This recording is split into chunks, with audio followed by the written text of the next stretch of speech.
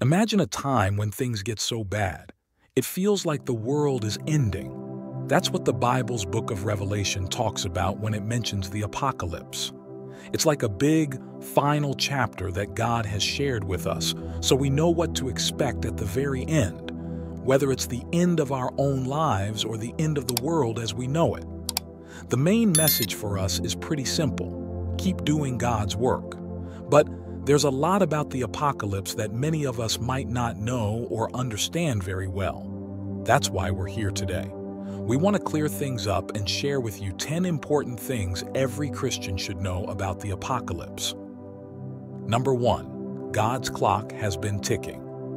Almost 2,000 years in the year 95 AD, God highlighted the greatness of Christ. Jesus then asked Apostle John to write down his last messages for the church, addressing its past, present, and future. God promises a special blessing for those who read, hear, and follow his words, saying, "For the time is near." The last days or end time started when Jesus Christ was born. In Revelation, Jesus is seen walking among lampstands, telling John what he likes and dislikes about 7 churches. This final book completes the Word of God. Smyrna and Philadelphia, among these churches, didn't receive any criticisms. The people in Smyrna were going through tough times, but Jesus told them to stay faithful, and in return, he'd give them the crown of life. In Philadelphia, believers stayed true to Christ's name and persevered in following his words. Jesus assured them that they wouldn't face a challenging time. Those who succeeded, he promised, would be like strong pillars in God's temple in the New Jerusalem. Number 2. The Holy Spirit raptures. After Jesus rose from the dead, he spoke with his disciples for 40 days. Then a cloud took him up into the heavens.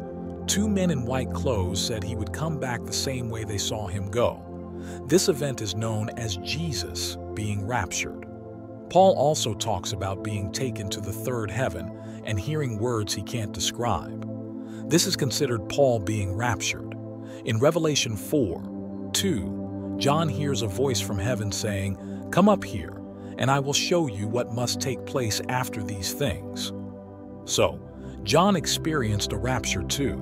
That's 3 instances. Before the day of the Lord comes, the Holy Spirit who holds back will be taken away. Currently, God's Spirit resides in the soul of every believer, serving as a guarantee of our inheritance. When the Holy Spirit is taken out, every believer, the church, the body of Christ, goes up with this part of God dwelling within. Then we will always be with the Lord. About 3.5 years later, according to Revelation 11, 2 witnesses and 144,000 young Jewish men will testify for 1,260 days and then be killed. But surprisingly, God will bring them back to life in Jerusalem. They'll stand up and a loud voice from heaven will say, "Come up here." These 2 witnesses will also be taken up, kind of like being raptured. Number 3. Some churches will turn away. The apocalypse will see a lot of church turning away from the right way. The Ephesus church did a lot of good things, but they forgot their primary love for Jesus. Jesus should be our first and only love. Without his vibrant love in us, it's like closing the doors and going home. We're just pretending to be a church.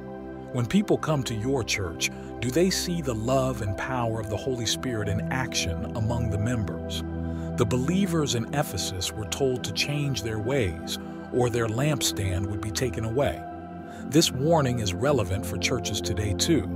The Pergamum church let false beliefs take hold. Jesus said they were in a place like Satan's throne. They put up with the wrong teachings of Balaam and confused those who sought truth from them. Jesus warned them to change their ways, or he'd fight against them with the power of his words. False teachings and lazy church members might still test our Lord's patience. Both these churches were given a chance to turn around. Christ's door of forgiveness and mercy is still open. As the apocalypse draws nearer, more churches will turn away from God's love. Number 4, some churches will tolerate idolatry and immorality. The church in Thyatira could be like any church in the USA. They put up with a woman named Jezebel. She claimed to be a prophetess but led God's followers into doing wrong things like immoral acts and eating stuff offered to idols. You might be thinking, we don't offer things to idols. What about your kids? Are they into things like immorality and not believing in God? Maybe because of Hollywood, sports, or other stuff you think is more important than teaching them about God. Western Christian parents often prioritize idolizing their children over being faithful to God and serving His people. While having kids is good, it's easy for them to unintentionally become like gods. The importance of Tommy's swimming, Zadie's skating, and Rochelle's tutoring may overshadow going to church or reading the Bible together as a family. Even though the Word of God and the people of God are crucial, the greatest commitment often lies with the children. The pursuit of the perfect family image takes precedence, and God fits in around that when priorities clash. Additionally, the average American Christian tends to idolize politics. We pray and speak as if the kingdom's fate depends on our preferred political figure or party winning. In essence, we treat our chosen president or political party as if they were gods. Jesus said the Sardis church, which was very lenient, was spiritually dead. He yelled, "Wake up," and urged them to notice what was left. Even though they were lacking, Jesus offered them a chance to change. He promised those who stayed pure would walk with Him in white clothes because they deserve it. This happenings in Revelation gave us a glimpse that during the apocalypse, more churches will tolerate idolatry and immorality. Number 5. What Daniel tells us about the apocalypse. Israel's rabbis claim that Daniel's book is about dreams, and there is nothing much to learn from it. Daniel, as a teen captive in Babylon, lived faithfully, and God blessed him.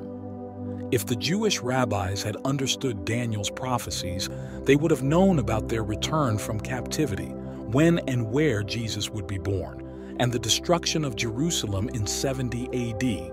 The angel Gabriel showed up to Daniel, sharing about 70 decreed weeks and the desolation of his people. Daniel, guided by the angel, learned about future kings, the abomination of desolation, and when it would happen. Gabriel also introduced Daniel to the powerful prince, Michael, who protects Israel. But he assured, at that time, your people, everyone listed in the book, will be saved. Daniel was informed about this tough 3.5 years. God then sealed up Daniel's words until the end of time, but now we comprehend what Daniel was saying. Number 6, there will be signs that will signal the apocalypse.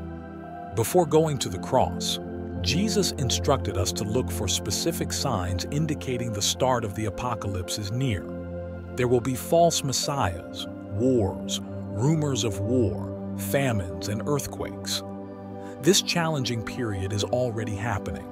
The bombings of Hiroshima and Nagasaki in 1945 had a big impact on the signs of the end times.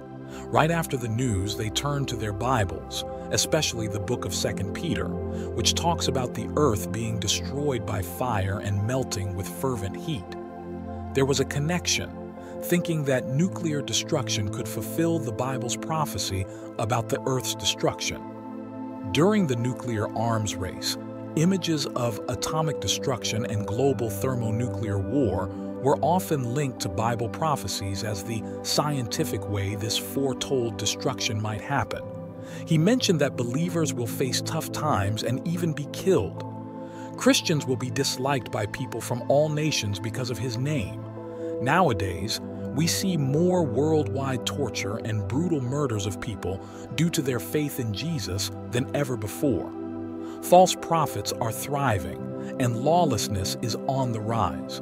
Love for others is diminishing. We can all testify to the warning signs exploding around us. The message about God's kingdom will be spread throughout the entire world, and then the end will come. Number 7, an enemy will come to destroy. John saw Jesus standing among the lampstands and was instructed, "Write down what you have seen, what is happening now, and what will take place later. In a spiritual experience, John was taken back and forth between heaven and earth to witness these things. John reveals the living God seated on his throne, encircled by elders and 4 living creatures. The Lamb, also known as the Lion from the tribe of Judah, receives the scroll with seals. A heavenly choir sings, and Jesus opens the first seal. A rider on a white horse, holding a bow and a crown, sets out to conquer. Daniel talks about a powerful prince who will emerge, someone bold and skilled in deceit, mighty enough to harm the holy people. Could this bold prince in Daniel be the rider on the white horse, the Antichrist? If you believe, don't worry. God will send Jesus to save us from his big anger at the right time. But we should be good workers who won't be ashamed when he comes. God didn't choose us to be angry with us, but to save us through Jesus, who died for us. So, whether we're awake or asleep, we'll live with him. Number 8. There will be 2 witnesses.